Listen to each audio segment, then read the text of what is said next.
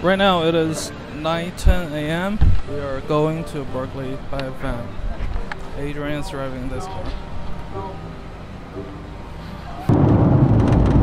No, 46 miles. No, like take a picture of it. Right now we are at the Berkeley National Lab bus station and we are waiting to get on the bus and go to the lab. You really have to. He definitely not wrong. It's like at school. They have packets for us. You guys get stuff. Alright, so I know you guys are part of the Santa Cruz Chemistry Club. Tell me more about that.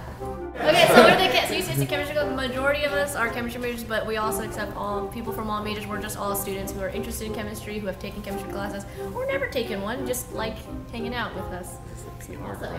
So I'll explain what I do here. My name is Cindy Lee, and I am a communications specialist here at the Advanced Light Source. So what that means is when the scientists have some cool results, we want to help them share it. Where are we? Lawrence Berkeley National Lab. Yes, and this is Ernest O. Lawrence. Yeah, so this has some cool history here. It was a former employee of the lab who painted this, and so at some point it came to the ALS and we were able to put it here. Does anyone know what he's holding in his hand? A turtle. Unfortunately, it is neither a turtle nor a flask. That was his 4-inch cyclotron. 16 elements were discovered here. Obviously, a lot of his work was instrumental in that. And with the cyclotron, the way it worked was you needed these powerful magnets to accelerate the particles. And he decided that the 4-inch probably wasn't powerful enough, so he increased to like an 11-inch, and then he was like, well, let's build it out. So at some point, the townspeople of Berkeley got very nervous. So at some point, the townspeople of Berkeley said, Lawrence, we're really freaked out that you're doing this crazy science stuff in Berkeley, so you can't do it on campus anymore. You need to go up the hill. So that's why he came up the hill. So as you came in, you saw that this building has this big round dome, right? So you can see the skeleton of that in this historical photo here. Okay, so you guys are chemists? We're chemists. I'm a chemist. All right. Okay, so Do you want me to take them all? No, it Well, would be easier to make it a little more. just in case you. Okay, so cyclotron. So Lawrence got the Nobel Prize for developing the cyclotron. He got the Nobel Prize in 1939, but he came across country in 1928 from Yale. He grew up in South Dakota. He gets here, and a friend tells him, think about accelerating nucleons. But he's not going to do that. He's doing the photoelectric thing. Well, he's reading in the library down on campus. He's reading this German article, but he doesn't read German, but he looks at it, and he says, oh, I know how to make the cyclotron. This is model 2.0 of the cyclotron. The first one was 4.5 inches, then 11 inches, and 27 inches, and 37 inches, and 60 inches. So what happens is they just discovered radioactivity, about 10 years earlier, and he wants to measure radioactivity. So he has a scintillation tube, but he needs a window. And so he's getting strange results, so he says, I'm going to make a window. And he uses gold because gold is malleable. You can get it 1 atom thick.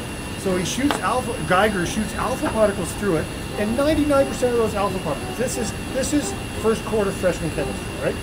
Okay, and so 99% of the alpha particles go straight through. 1% gets scattered. Rutherford walks by the ring and he says, stick the detector on this side, and a few alpha particles hit and bounce back. And what happens is, he published this work in 1911, but in 1910, the model of the atom was the plum pudding model by J.J. Thomson. There are protons and electrons. They didn't know about neutrons, and there's really no structure. And so he looks at it and he goes, no, all the protons are in the nucleus. The electrons are going around. Most of the atom is empty space, so the alpha particles are going straight through. When the +2 alpha particle gets close to the +79 gold, it veers off because it's a Coulombic interaction. When it gets a head-on collision, it goes back the way it came. So what happens is he gets the structure of the atom, the size of the atom. Awesome, in 1911. All right? And what he does is, when you have the alpha particle coming up, he says, if I can accelerate this, because repulsion forces, the Coulombic forces of repulsion, if I can overcome that with some speed, some energy, then I can fragment that, I can see what's inside the nucleus. So what happens is that's 1911. In 1919, Rutherford publishes another paper where I only figured this out when I got here 10 years ago, is that he took alpha particles and he hit nitrogen and he changed nitrogen into oxygen. He did the first transmutation. And so Lawrence gets here, and the friend coming across the country says, you know, accelerated nucleus. He sees the article in the German, the diagram in the German paper, and he says, this is it. And so all it is an 11-inch brass dish. You put the top on, you use a vacuum pump to suck all the air out, you put it between a large magnetic field. Okay? You bleed in through that line there, you bleed in hydrogen, okay, but you ionize it. When you take the electrons away from hydrogen gas, you get protons. So you have protons just sitting there. How would you accelerate them? This is an electrode. I mean, this D is an electrode. There's another D on this side. You make it plus and minus. The proton's going to go toward the minus. You heard of the right-hand rule? Mm-hmm. Well, this is the left-hand rule, because that's what proton is. So it's going to be this one. And so the protons are going to curve in a magnetic field. As it gets to this electrode, you switch the field. Now minus over here to plus. So every half time it goes around, you switch the field, and what it does is it gives it a little push. So it's going to go out and get faster and faster and faster and do bigger circuits. So what you've done is the 4.5-inch one was, does it work? And then so the rest ones is, can you get stronger magnets to make tighter curls in a bigger disc to get more energy? So what were the two types of experiments they wanted to do? Basically, you take the 60-inch cyclotron, which is the ATOL, right? That was down on campus, nothing was up here. And you take a proton, you spin it around, and you have it come out the window here, and now you have it hit a foil.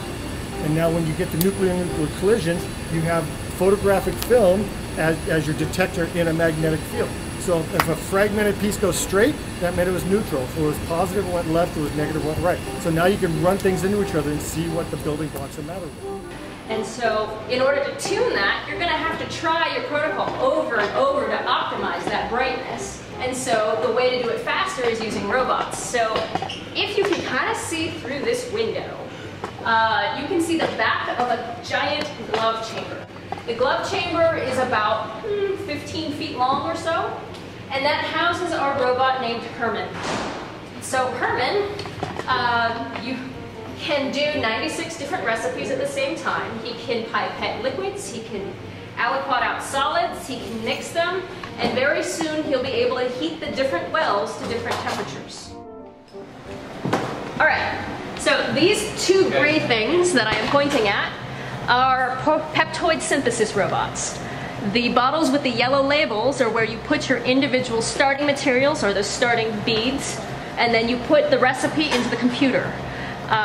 It will pump those one at a time up to the reaction vessels at the top, where it will use a plastic bead as a substrate, and then one at a time you just add the chemicals that react, and then you get a chain that's longer and longer.